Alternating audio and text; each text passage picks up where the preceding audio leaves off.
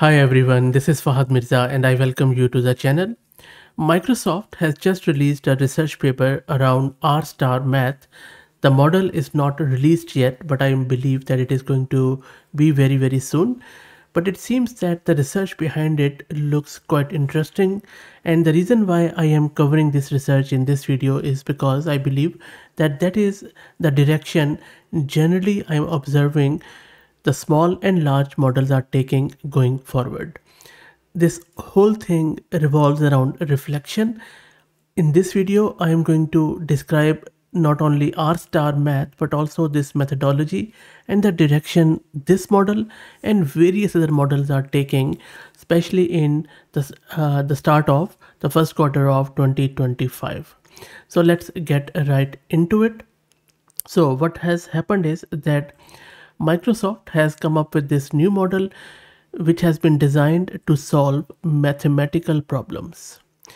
This research seems quite unique because it uses a combination of two smaller language models or SLMs and a technique called Monte Carlo tree search or MCTS. So it uses two SLMs and MCTS to think deeply and come up with solution.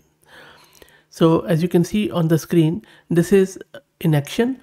So from the left, you can see they have this Monte Carlo tree search. Monte Carlo tree search or MCTS is a decision-making algorithm that helps this rStar-Math model to explore different possible solutions to a problem. The way it works is quite simple. First step, it starts with the initial math problem. It then generates multiple possible next steps. Then it evaluates each next step to see how promising it is, and then it selects the most promising next step and repeats the process. Eventually, it selects the best solution from the explored possibilities, and that's how it prepares this trajectory. And then comes the next component, which is called as process reward model. A process reward model is the component of this model that helps evaluate the quality of each step in the solution process, which I just described. Process reward model is trained to predict a reward label for each step, and that indicates how good or bad the step is. So there are three main components of this rStar if you have to divide it. First is policy model, which is a small language model that generates possible next steps in the solution process. Then we have process reward model, which is another small language model that evaluates the quality of each step. And then we have this Monte Carlo tree search, which is the algorithm that explores different possible solutions and selects the best one.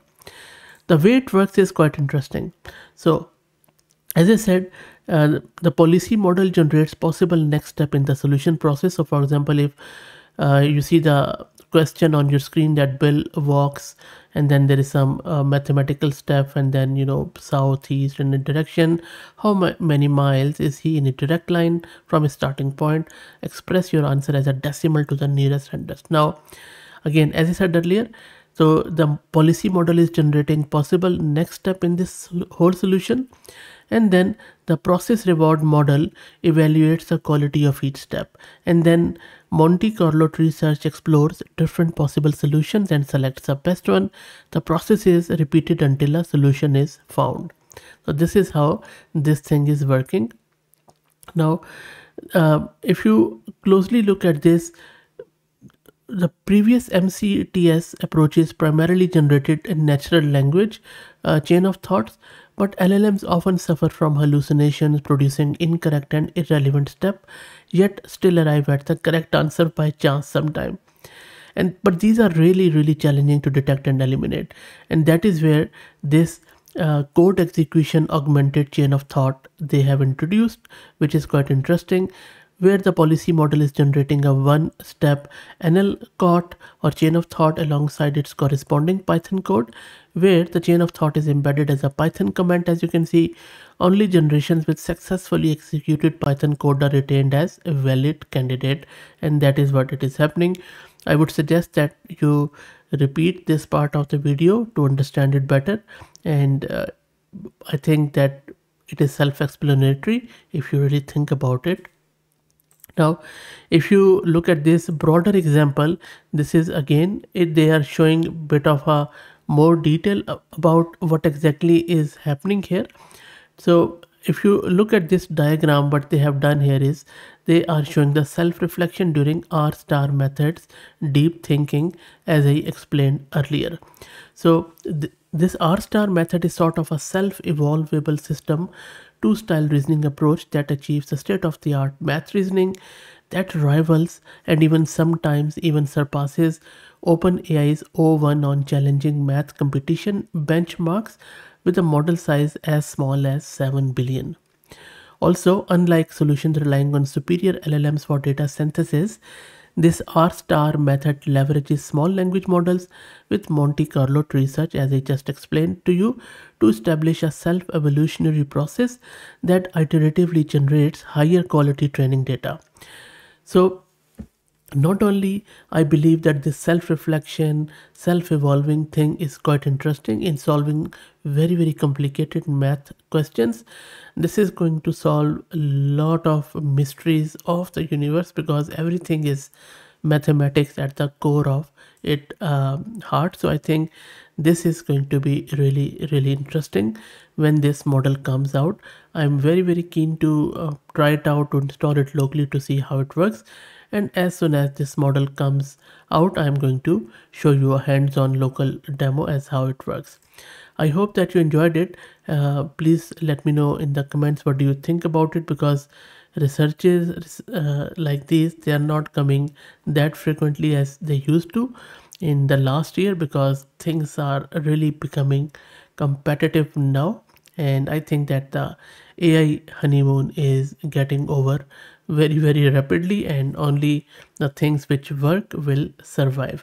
So all those hypes around reflection model and that sort of stuff, I think that is a thing of past. The thing which is going to work is going to stay here.